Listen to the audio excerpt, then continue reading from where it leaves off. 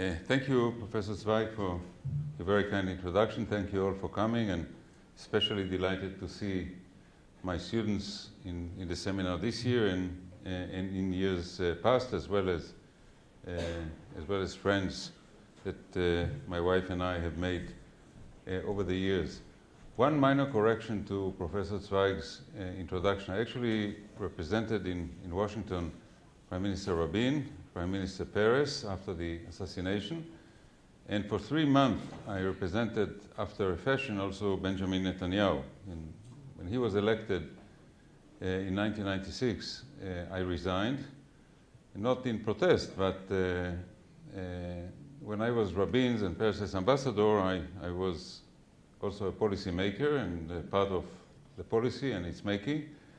And since I did not vote for Mr. Netanyahu and thought that I would have reasons to disagree with his policies, there was no point in being his ambassador. I was not a professional diplomat, but somebody who was brought from the outside.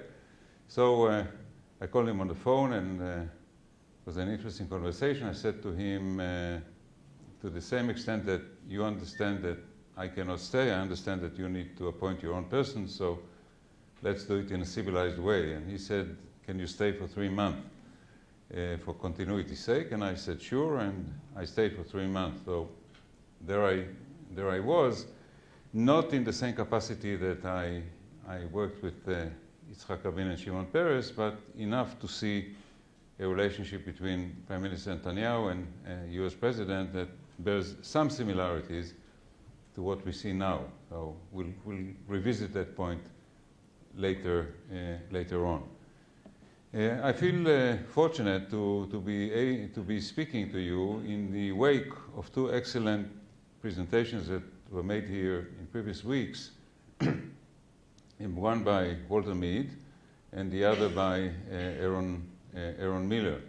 Walter Mead spoke about the Israel lobby and had an interesting thesis. He said that the Israel lobby, of course, very well known for its effectiveness and in a way controversial, is not as effective as you would have thought, because it operates in an environment when there is a very strong pro-Israel sentiment in the non-Jewish community. And the relationship between what the lobby accomplishes and the extent support for Israel in large swath of the American public is oftentimes obscure and misunderstood.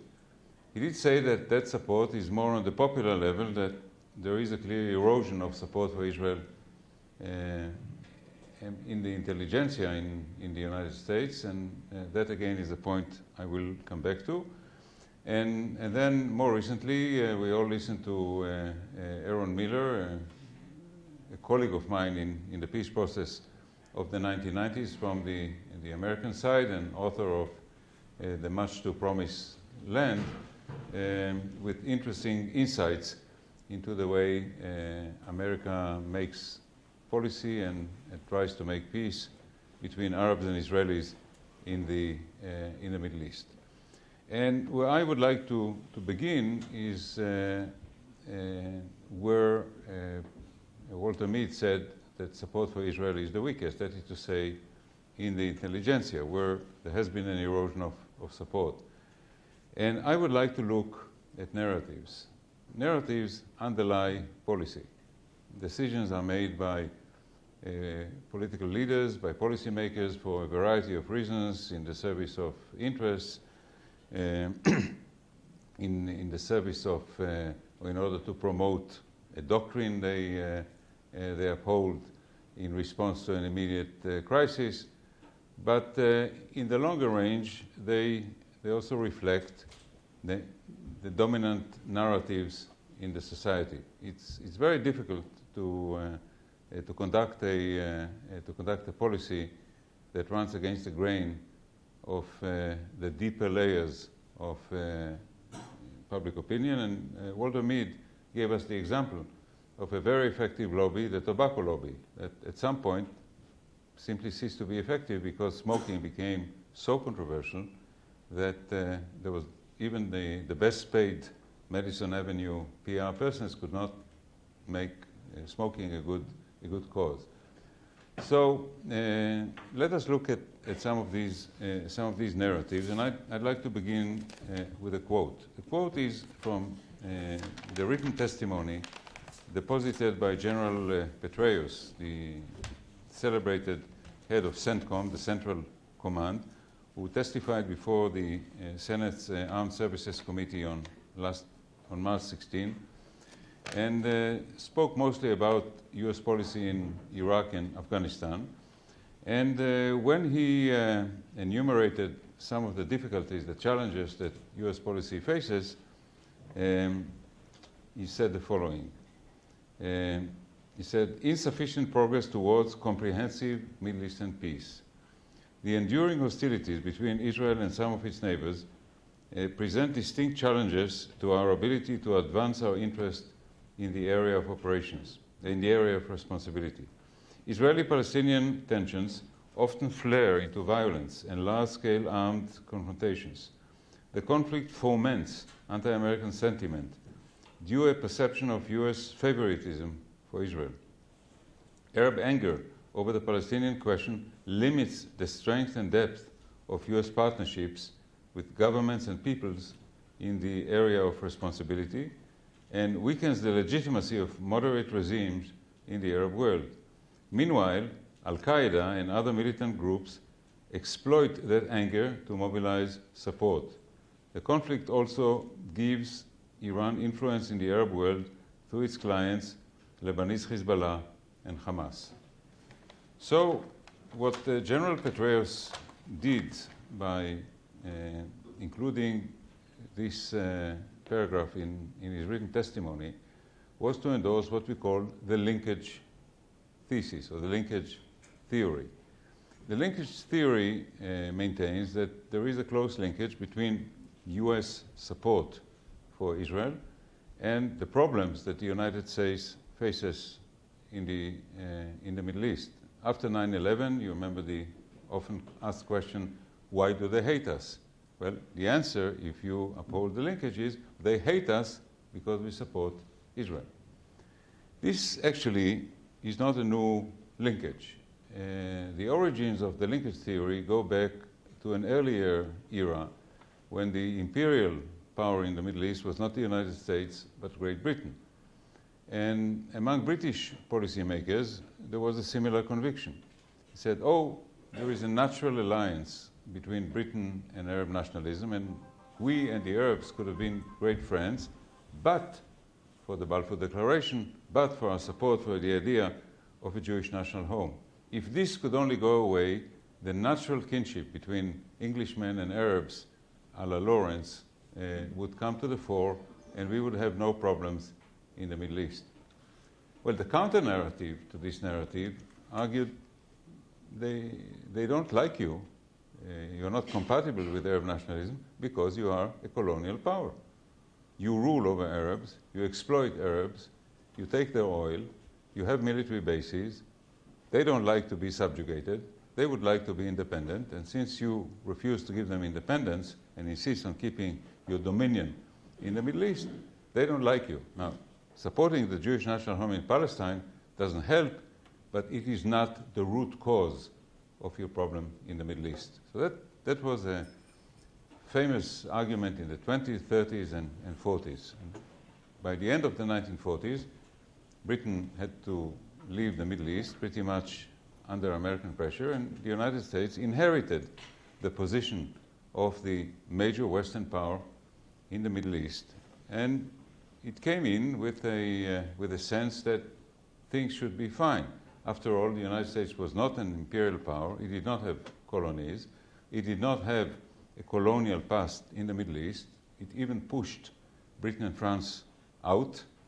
And it should have been a natural friend with Arab nationalism.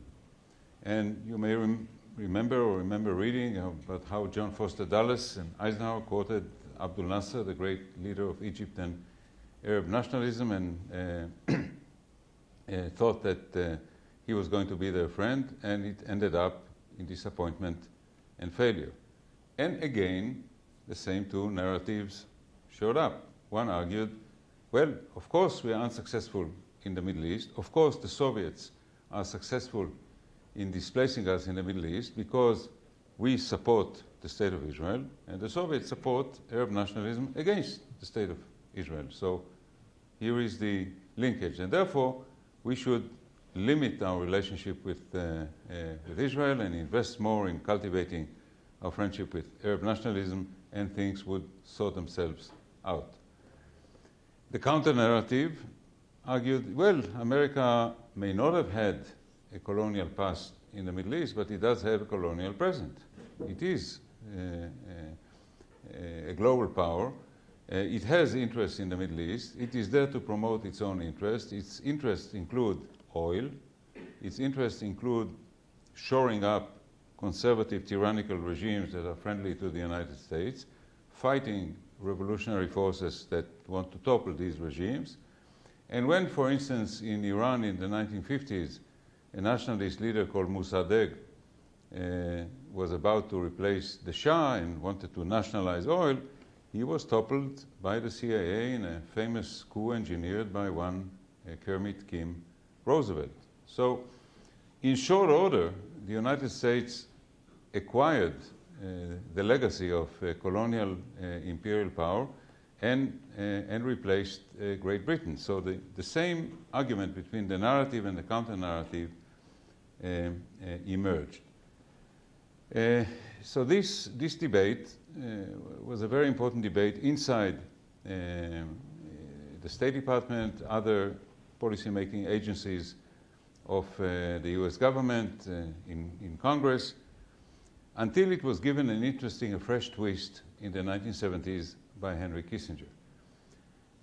Henry Kissinger objected to the initiative taken by Secretary of State Rogers, who was Nixon's first Secretary of State until he was replaced by the same Henry Kissinger. And Rogers, in 1969, published the Rogers Plan. It said, we are about to lose our friends. There was a coup d'etat in Libya, and the king was toppled by Muammar Gaddafi. If we do not take a certain distance from Israel, we will lose all our friends in the Middle East. And therefore, we should pressure Israel to return all the territories captured in 1967 without actually getting a peace treaty in return. And Henry Kissinger argued that this was not a wise policy. He said, if you do that, you will play into the hands of the Soviet Union. The Soviet Union is the patron of Egypt and Syria and the Arab radicals. And if you just give Egypt back the Sinai and you give Syria back the Golan Heights without a change in orientation, the beneficiary would be the Soviet Union. The dividends would be Soviet dividends.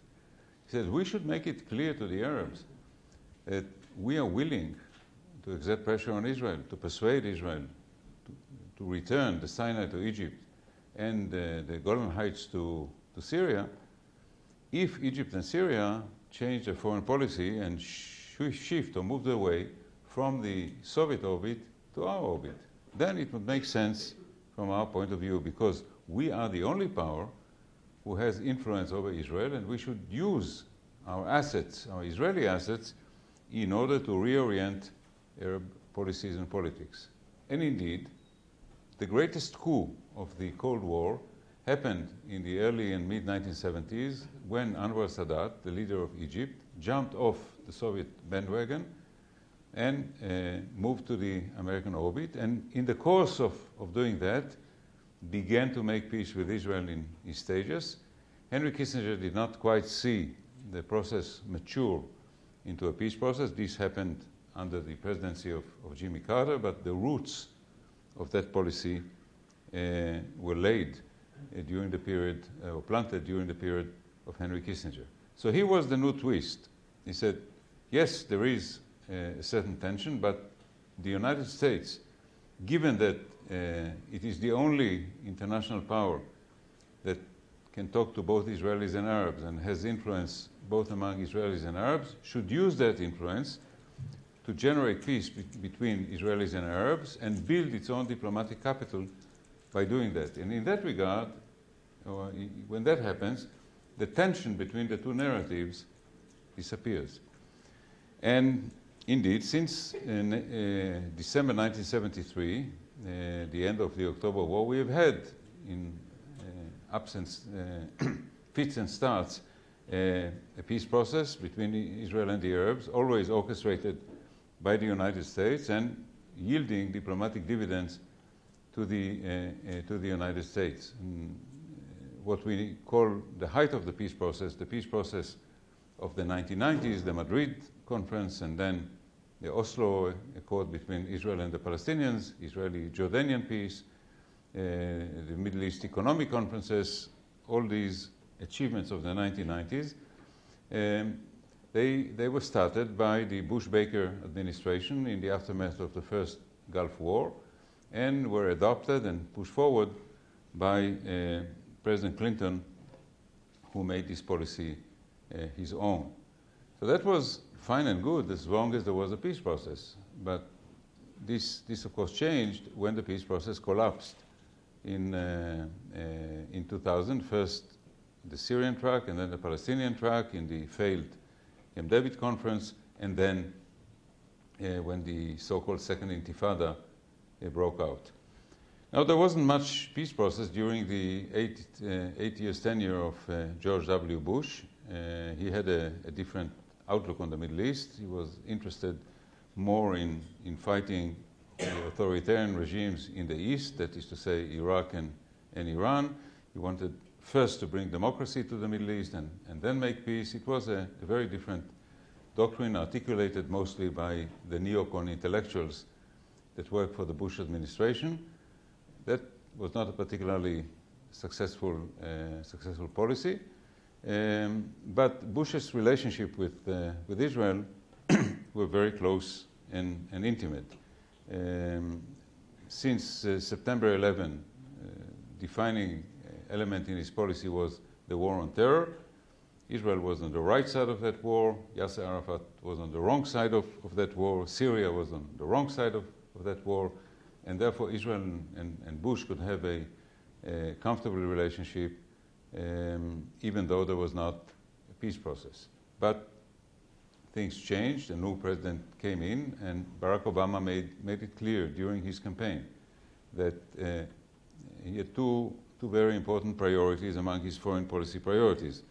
One was to settle the relationship and the tension between the United States, the Muslim and Arab worlds, and secondly, to restart the peace process in the Middle East. In that, implicitly, he did re-endorse the idea of the linkage. That if we want a better relationship with Arabs and Muslims, we need to deliver an Israeli-Palestinian peace process. Mind you, not Israeli-Syrian. The President understands correctly that most Arabs and Muslims do not quite care about Syria and the Golan Heights. Some of them may even relish in Syria's failure to regain the Golan Heights. But the Palestinian issue is important to many Arabs and Muslims. And here he reestablished the linkage. He was, in that regard, following the recommendations of, you may remember, the bipartisan Baker-Hamilton Commission that was established in 2006 in order to deal with the question of what to do about Iraq. And the Commission recommended that, among other things, the United States should start a peace process, an Arab-Israeli peace process, should engage with Iran and Syria. And President Obama, or candidate Obama at the time, pretty much bought onto these ideas. Now, General Petraeus, in his written testimony, essentially adopted this. And this is significant because the president, at the end of the day, is a political figure. Personal ambitions, sometimes political partisan agendas.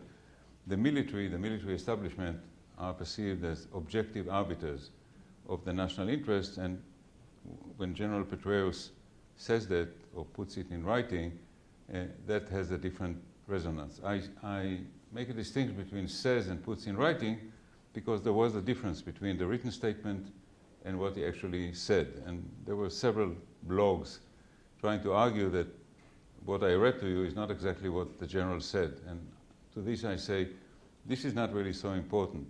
The important thing is that either the general or his staff thought that this is what should be in the written testimony that becomes the official document that's in the records. So here is one narrative that, from an Israeli parochial point of view, is not a good narrative.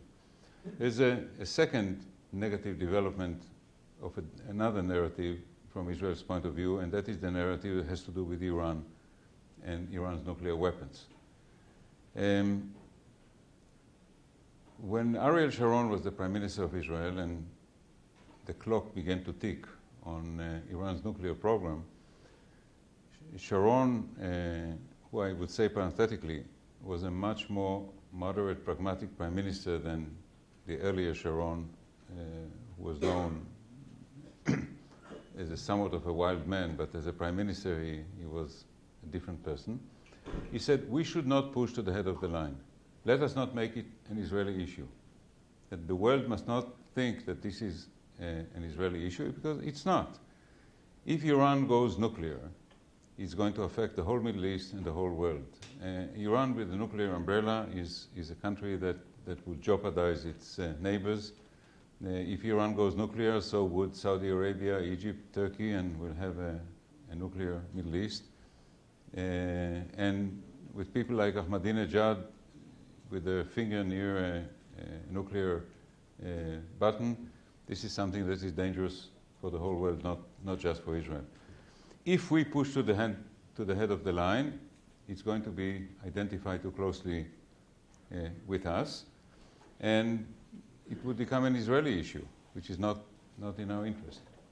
Secondly, it would raise the issue of Israel's nuclear ambiguity. Now, as you know, Israel has had for years, since the 1970s, or actually 60s, going back to the days of Kennedy, who did raise the issue with David Ben-Gurion, a policy of nuclear ambiguity. Say Israel does not announce anything with regard to its own nuclear program. It does not sign the NPT, the Non-Proliferation Treaty, and therefore is not infringing it. It lets everybody assume that it has nuclear weapons. It uses the formula, Israel will not be the first to introduce nuclear weapons into the region. And actually for several decades now, everybody, or almost everybody, has lived comfortably with it, and it's been adopted as also by the United States as a policy that the United States support implicitly, if not explicitly. Now, you can only expect that when pressure is exerted on Iran not to develop a nuclear weapon, and when sanctions are imposed, or when a military action is threatened, the natural response of Iran or allies of Iran like Turkey would be, why the double standard? What about Israel? Let Israel end its nuclear ambiguity. Let Israel sign the NPT. And you can even think of a point in time in which some messenger of goodwill, as it were, would say, you know, there's a deal in the offing. Iran will not develop a nuclear weapon, but Israel will have to give up on whatever arsenal it has in what we call the textile factory in Dimona, in the south of the country. And unfortunately, the original Israeli narrative that Iran is a menace to the whole world, that an Iranian nuclear development is dangerous for the whole world, has been pushed aside by a narrative that makes it primarily an Israeli issue. When Walt and Mersheimer published their book, The Israel Lobby, which tries to say that U.S. foreign policy in the Middle East has been hoodwinked by the Israel lobby, one of the arguments is, you know, a nuclear Iran is an existential threat for Israel. It's not an existential threat for the United States. Therefore, implicitly, the United States can live with a nuclear Iran, Israel cannot. And again, the argument that Walt and Mersheimer made was The same people who dragged the United States to war in Iraq, that is to say the Jewish neocons, presumably in the service of Israel, are now trying to drag the United States into a conflict with Iran. And the United States should not be dragged because ultimately the United States can find a modus vivendi with Iran. Israel cannot, but the national interest of the United States should not be subordinated to those of Israel. So, unfortunately, the original Israeli narrative of these two interrelated issues, the Iranian issue and the nuclear issue, is again pushed aside, and the stage is being dominated more and more by this other narrative. Finally, the narrative of the Israeli-Palestinian conflict. There is not a single Israeli narrative. Israel is a deeply divided society, on many counts, on several issues, but the single most important issue that has divided the Israeli political system since 1967 is the debate on the future of Judea and Samaria or the West Bank. At the time, I would also have said the Gaza Strip, but Gaza has now been, Israel withdrew from the Gaza Strip, dismantled the settlements, and we have a Hamas government in Gaza. But the debate on the future of the West Bank or Judea and Samaria, depending on your point of view in Israel, is the single most important debate. And the debate shifts, and the balance of power inside the Israeli political system shifts. Let us look at recent events. In 1993, Yitzhak Rabin signed the Oslo Accords with the Palestinians. He was assassinated for that reason in 1995. His successor, Shimon Peres, was defeated in elections in 1996 by Benjamin Netanyahu, who did withdraw out of Hebron and did sign the Y plantation agreement on another 13% of the West Bank, but was then overthrown by the right wing. And Ehud Barak won the elections. And Ehud Barak tried in one fell swoop during a year and a half to make peace with both Syria and the Palestinians, and ended up in complete failure, peace with neither. He was defeated politically. Ariel Sharon came. Ariel Sharon was not interested in dealing with Syria. He did not believe that you could make a final status agreement with the Palestinians, but he did believe that we should act unilaterally because we could not afford to continue to occupy this territory. And interestingly, Ariel Sharon, who for years was the leader of the radical right wing in Israel, began to use the term occupy. He said this was an occupation that the state of Israel could no longer afford. 20 years earlier, he would not have said occupation, he would have said liberation. In 1967, according to the Israeli right wing, these ancestral lands were liberated. According to the Israeli left, they were occupied. According to those who want to be neutral, they were administered. But Sharon began to use the language of occupation. He really changed his mind. Then he fell ill and he was replaced by Ehud Olmert. And Ehud Olmert negotiated both with Syria and the Palestinians. And Ehud Olmert put on the table in his negotiation with the leader of the Palestinian Authority, Abu Mazen or Mahmoud Abbas, a very far-reaching proposal, willing to withdraw from about 94-95% of the West Bank, to keep 4 or 5% of the West Bank where the large blocks of settlement are concentrated, and offer in return a swap of sovereign Israeli territory as compensation to the Palestinians, and to partition Jerusalem, and even to take in a symbolic number of Palestinian refugees, if not accepting them, at least respecting the Palestinian claim of return.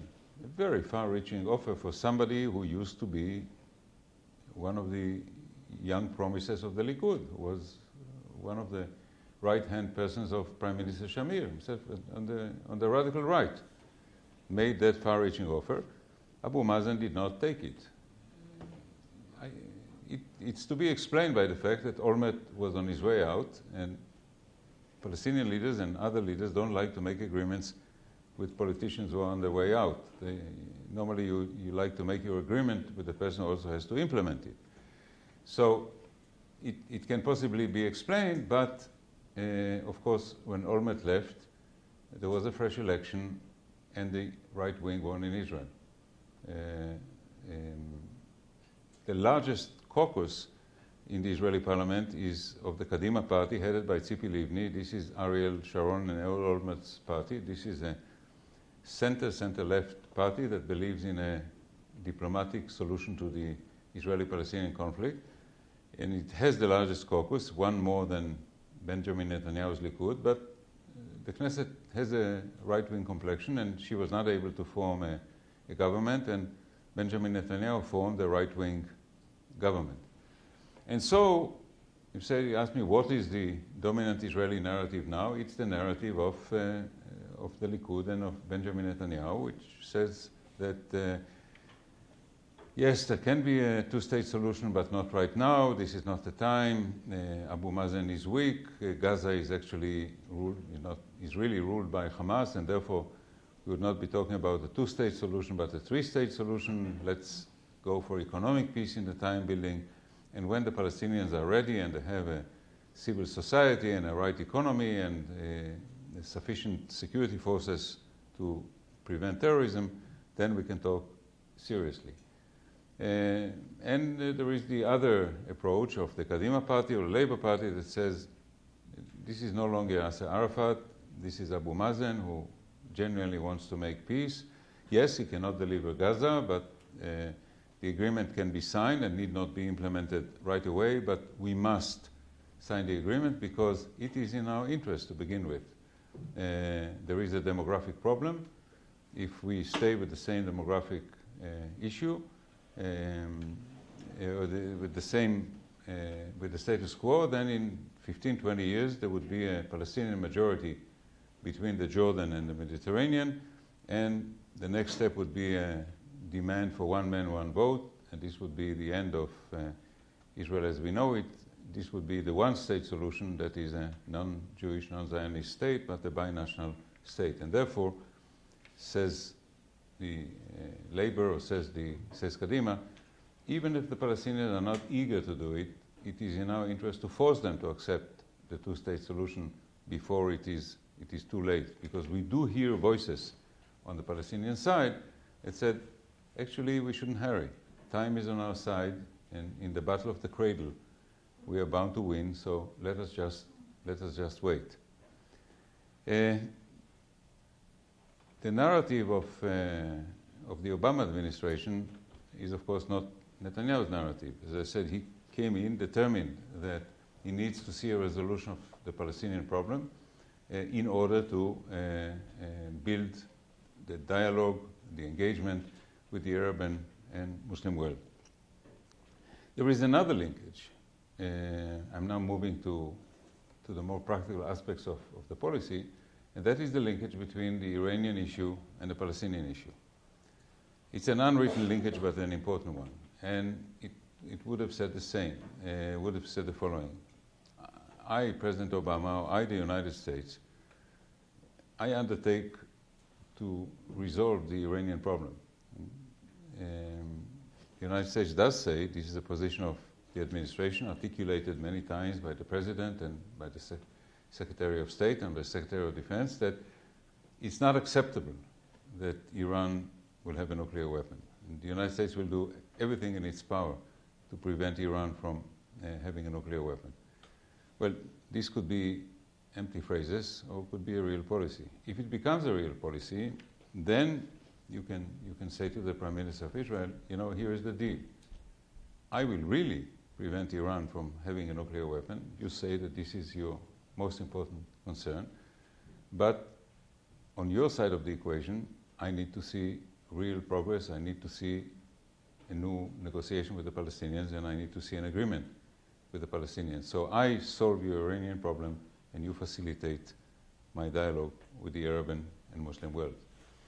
Could have been the deal, but it has not been the case. And I now come to the issue of the relationship between the Obama administration and the Netanyahu government. From early on, from the first meeting as President and Prime Minister, this has not been a love story. Actually, the two men met previously when Obama was a candidate and Netanyahu himself was a candidate, and these were easier meetings. There was no agenda, and one did not have to be committal in what one said. But in the first business meeting as a President and Prime Minister, the President wanted the Prime Minister to commit to a two-state solution and to real progress with the Palestinians, and Netanyahu would not. And as a result, the President demanded a unilateral Israeli concession, that is to say, a freeze on settlement. Now, here are two mistakes. One was Netanyahu's mistake. The most important relationship that Israel's Prime Minister has is with the President of the United States. There's no need to elaborate on the significance of the relationship for Israel and on the important personal element in the relationship between the President and the Prime Minister. I had the privilege of seeing one wonderful relationship build up between Rabin and Clinton, and other good relationship between Clinton and others, and a tense relationship between Clinton and Netanyahu at the time. And I know full well what the importance of that personal relationship is. Yes, there are state interests, but there's always a personal prism through which the President looks at the relationship. And the President wants to know that he can trust the Prime Minister of Israel. They can disagree, but he wants to hear from the Prime Minister of Israel, here is my policy, as I articulate to you on the assumption that there is full trust between us, and I can tell you things that I cannot say openly or even share with my constituency. I want your support, I want your endorsement, and you in turn want to know what my roadmap is. That is an essential element in the relationship, and I think Netanyahu made a mistake by not sharing with Obama in the first meeting and in the second and third meeting what his ultimate agenda is. Obama made a mistake of demanding a unilateral concession from Israel, namely a complete freeze on settlements. And that was a mistake because it created an expectation on the Arab side that the United States will from now on, quote unquote, deliver Israel. And when President Obama went to Cairo to give his speech to the Arab and Muslim world, he made a stop in Saudi Arabia. He did go to meet with King Abdullah of Saudi Arabia to ask him for a concession, for an act of goodwill towards Israel, to allow Israeli overflights of Saudi territory on their way to the Far East, and he was given a flat no. And yet he continued with his pressure on Netanyahu, which of course created the mood in the Arab world. Fine, if the United States is leaning on Israel and wants to extract unilateral concessions with Israel, we can sit back in the gallery and watch the United States and expect the United States to deliver Israel. And that is, with some variations, some further steps, where we are now. It's now an open row.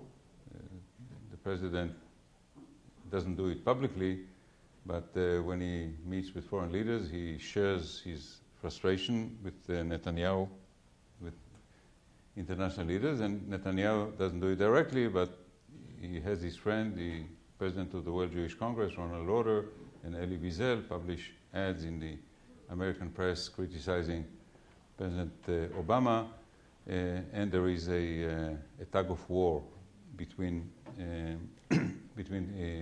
the administration and the government of Israel, which of course is a very negative development. So how do we deal with that? And here at this point, I would like to dispense some unsolicited advice to both sides. Let me begin with my own government. Say advice number one. change the policy.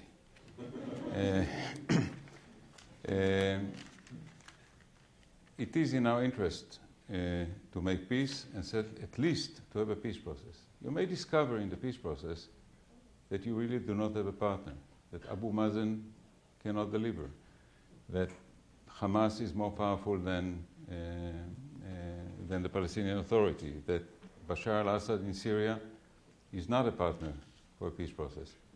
But you have to find out, and the only way to find it out is to enter into a serious peace process. You get the dividends of no longer appearing to be recalcitrant, but to be of goodwill, cooperative.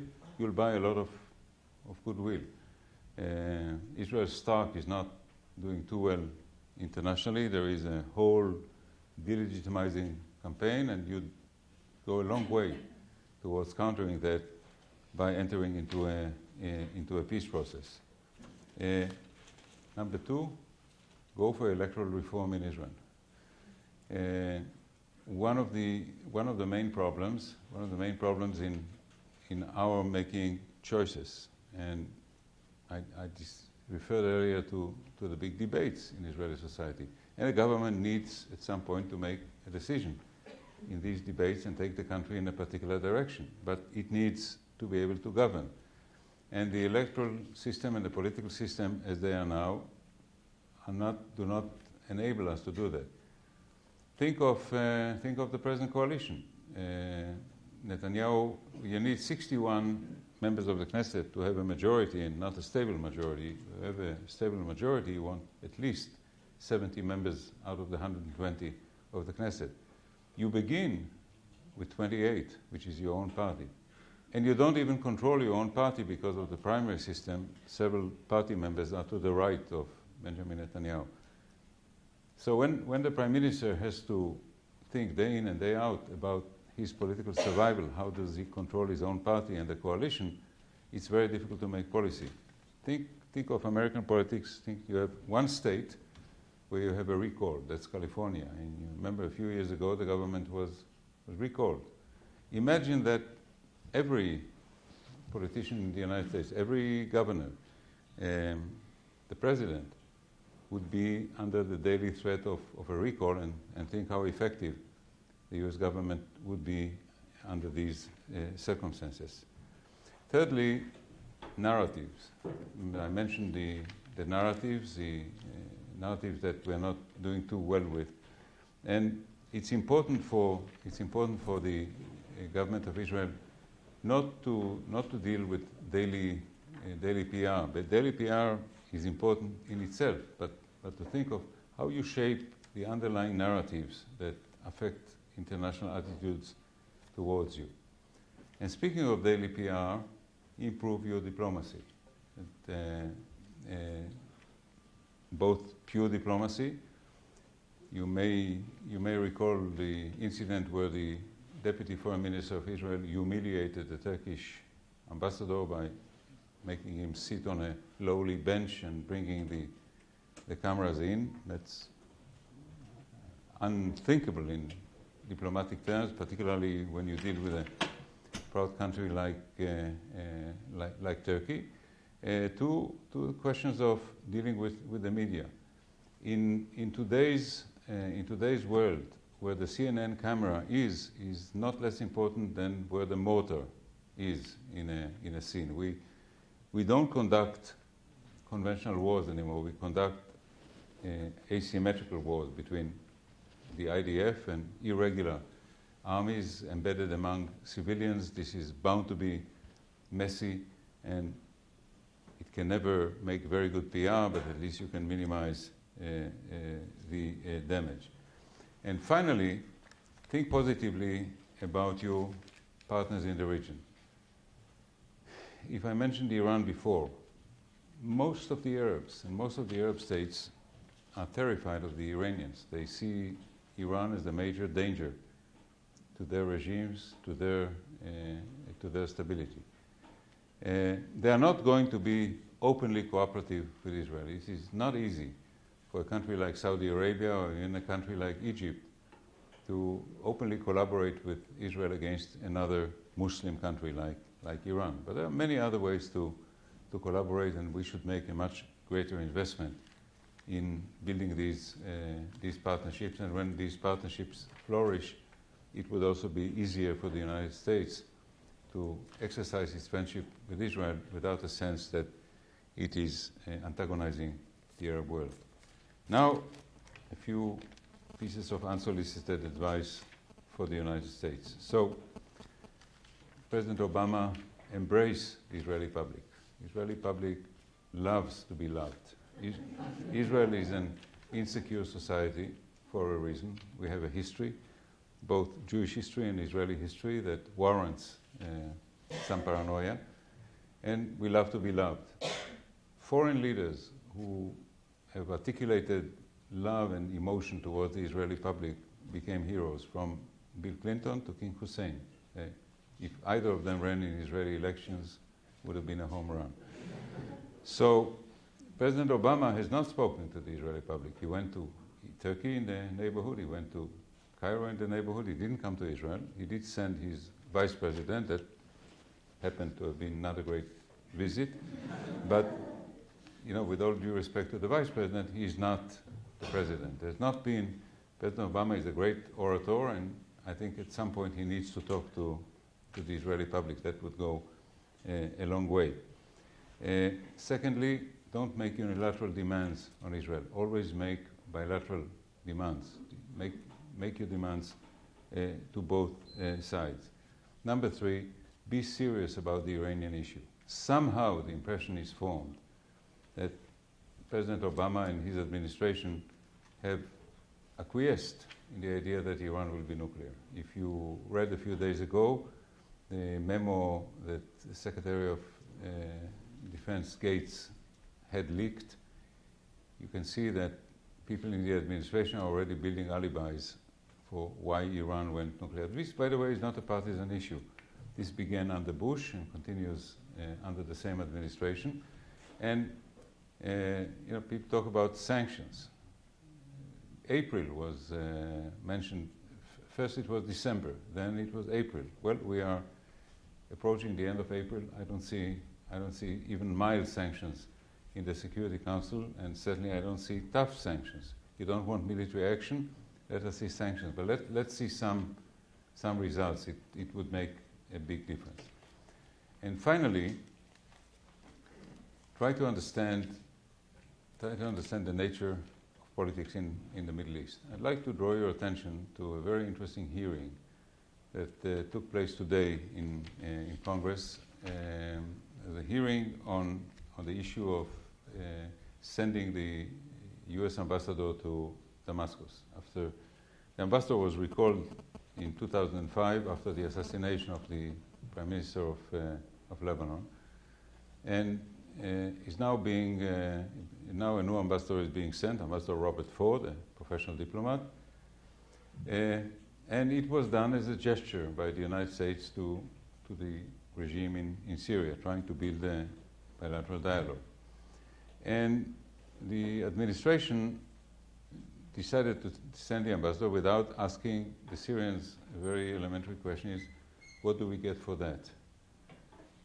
Because the bazaar was invented in Damascus. And as I learned in my own negotiations with the Syrians, you don't offer free gifts. If you offer a free gift, it's pocketed and it's gone. Every concession that you make, or every positive step that you take, should be reciprocated.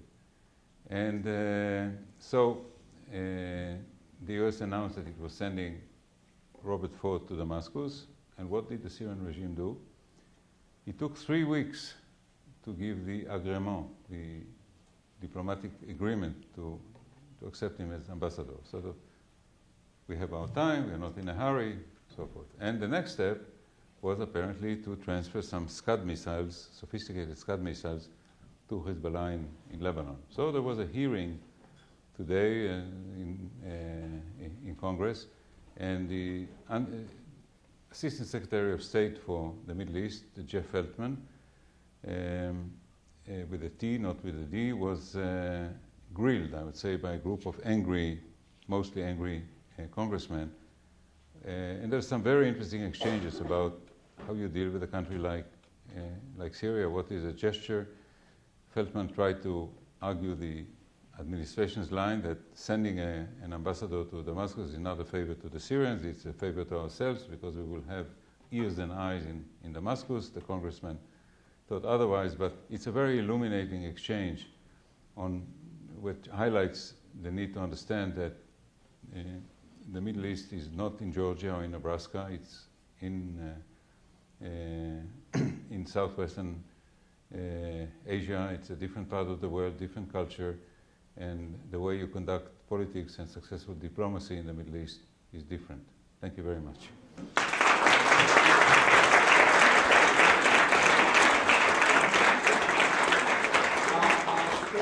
Agreed to take some questions, but before we all jump into with the obvious question, let me reassure you that immediately after the Q&A this evening, Itamar's little notepapers are being sent to Washington and Jerusalem. Shall I field them? Go ahead. Philip. All right, there are many questions I would ask, so I'll try to limit it. But for the first question, very short, what in God's name was Danny Ayalon thinking, is what I would ask him first when he did that to the Turkish ambassador.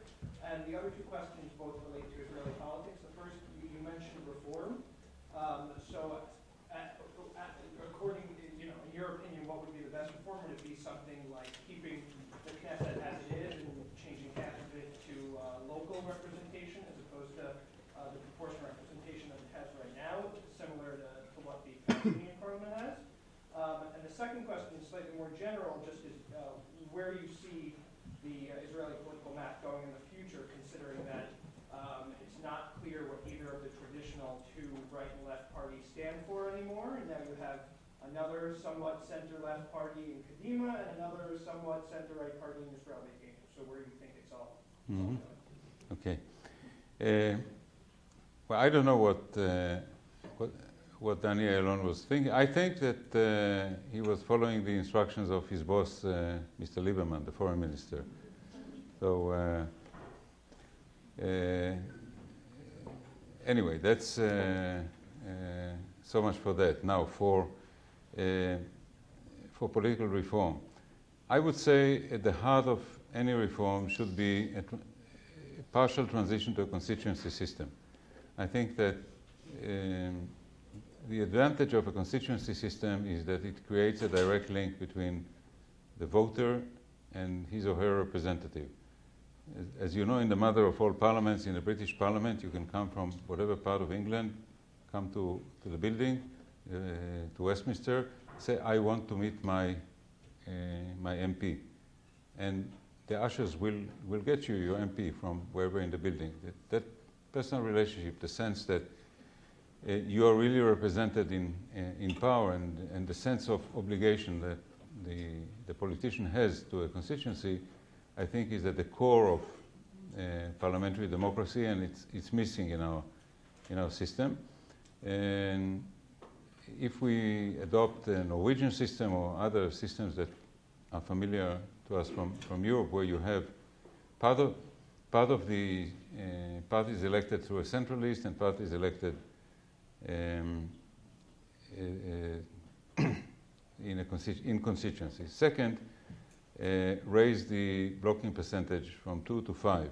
That would eliminate a certain number of small parties. I know I'm talking to a student who wants to write a dissertation on a small Israeli party, but your party is safely in the past. I mean, nothing will happen to it. Thirdly, change the primary system. We don't have open primaries. So in party primaries like in the Likud, Kadima, or Labour, 50, 60, 70,000 people register and vote. This number is too small and can be manipulated. But part of the problem that Netanyahu has in the Likud is that a group of right-wingers headed by one Moshe Feiglin registered a very large number of members in the Likud, and they voted for right-wing candidates, and therefore the Likud the Likud list is to the right of the Prime Minister. If you have open primaries, it's less susceptible to manipulation and games.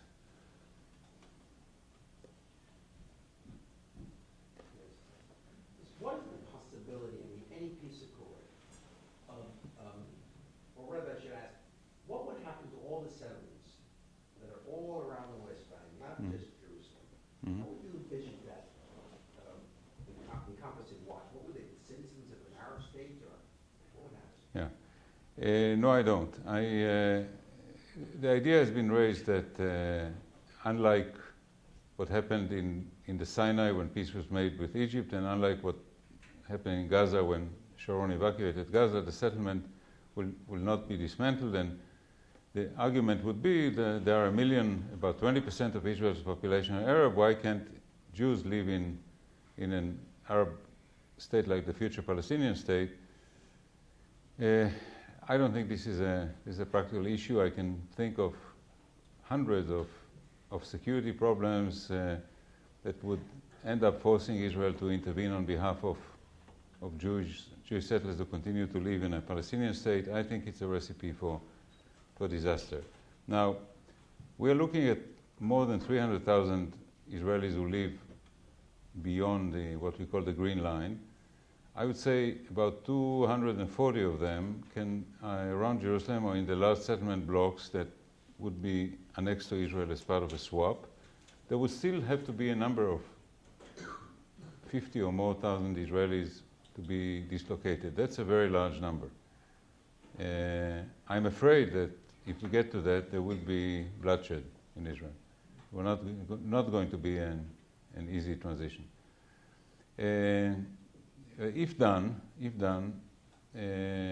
what should be done is to try to direct people who are evacuated from the West Bank to the Galilee and to the Negev, where we are losing the Jewish majority, and say you want to be pioneers, you want to fight for the Jewish future of Israel. Doing it in the Negev or the Galilee would be a pioneering mission. Yes, I have two related questions about U.S. government support for Israel. The first is I met on Monday with several important members of Congress involved in the Intelligence Committee and the Foreign Affairs Committee. And while they were somewhat comfortable with Obama's strategy, but they thought very little of his tactics and his rhetoric. But they made a point of pointing out how Obama has been very good to Israel with a qualitative military advantage. And they thought that made a big difference. Mm-hmm. I'd like to comment on that. And secondly, as a Democrat, I've been very disturbed by the latest letter that the House of Representatives sent to the President. It was signed by something like 330 members of the House of Representatives. 90 Democrats did not sign it, 7 Republicans did not sign it. It seems to me some sort of an erosion of support for Israel among the Democratic Party, very disturbing. And the last thing, sort of as an aside, is what kind of unilateral or any things have been demanded of the Palestinians? They go around naming squares after terrorists and things like that. Their schools incite hatred. Nothing seems to be asked of them. Right. So to the first question, you are absolutely right. The defense relationship, the intelligence sharing, the qualitative aid have not been affected. That is correct. Number two, I am not a great fan of these massive letters signed by 300 congressmen and senators, or 370, or 420, or 290. I think they are taken to be largely ceremonial. The fact of the matter is that none of the major Jewish figures on Capitol Hill, senator or congressman, stood up in support of Netanyahu. Nobody wants to stand for a foreign leader against the president. It's not good policy. It's not a good policy for Israel or its friends to take on the president. You don't want to win. You don't want to lose. And at the end of the day, in all confrontations of this nature, be it with Carter, be it with Bush, on Capitol Hill, at the end of the day, the administration won. So, what's the value of that? So I'm not in support of that. Thirdly, the question I said earlier, it's a mistake to direct unilateral demands to Israel, and definitely said part of the reciprocity is that in symbolic acts like naming town squares after terrorists, or in the contents of textbooks or what's in the media, definitely there would have to be a change in Palestinian attitude to create the sense that this is a healthy peace process on sound foundations, unlike the unsuccessful peace process of the 1990s. I'm Syria. Earlier when you shared the microphone with Ambassador Indik, and you mentioned an approach and a strategy in trying to get Syria to get on board quickly by pitting them a little bit against Iran. And I'm wondering, with the elections in Iran and the sort of revolution that's happening there, what if that strategy has adjusted or if it's the same? And then taking it a step further with Obama's agreement with Russia to not point any nuclear weapons at any country that does not have nuclear weapons, if that might be a soft power approach to try and rein in Iran in some way. Okay, the two, first the question about the Syrian gambit that Ambassador Indik mentioned. You know, in theory, yes. In theory, it would be a very good move to draw Syria away from Iran. It would create a major change in the geopolitics of the Middle East. But do we have a partner for that? Remember that Secretary Clinton spoke about that, and then the Undersecretary of State Bill Burns went to Syria as the most senior American official to visit Syria. Ahmadinejad did not like that. He went to Damascus. They convened a summit, Syria, Iran, and Hezbollah. And President of Syria, Bashar al-Assad, stood up publicly and mocked Secretary Clinton's comments. That was just 2 weeks ago. It's not very encouraging for that notion. So I think it's worth keeping on the screen, not off screen, but remember that it's going to be a very difficult policy to accomplish. With regard to the initiative to reduce nuclear weapons or to reduce nuclear threat, you know, we are at the very, very early phase of a change, and all these gestures, I'd like to see how they have an effect on North Korea or Iran. I doubt it. Gentleman on the other side. Israel has said that they would not tolerate nuclear Iran. They've been waiting. They've been, I guess, trying to do things with the United States, but nothing seems to be happening. What is Israel's, I mean, what can they do at this point? What is your best guess?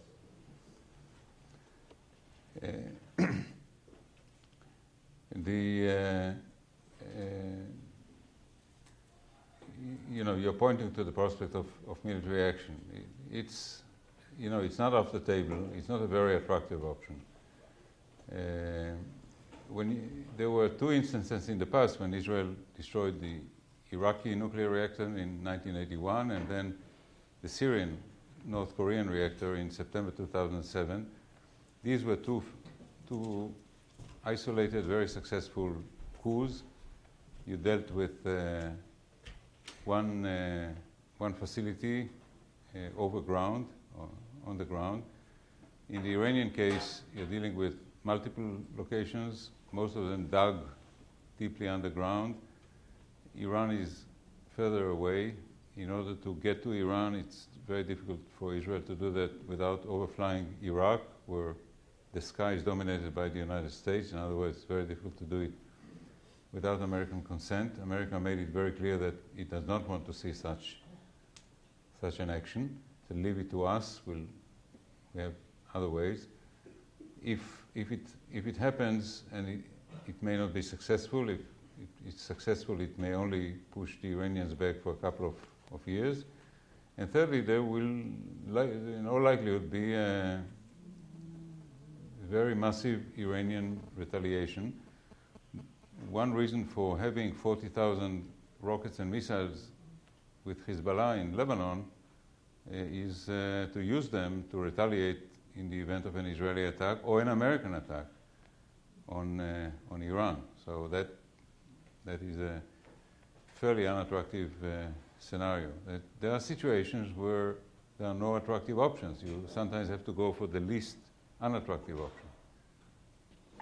We have time for one more question. Professor Bishop.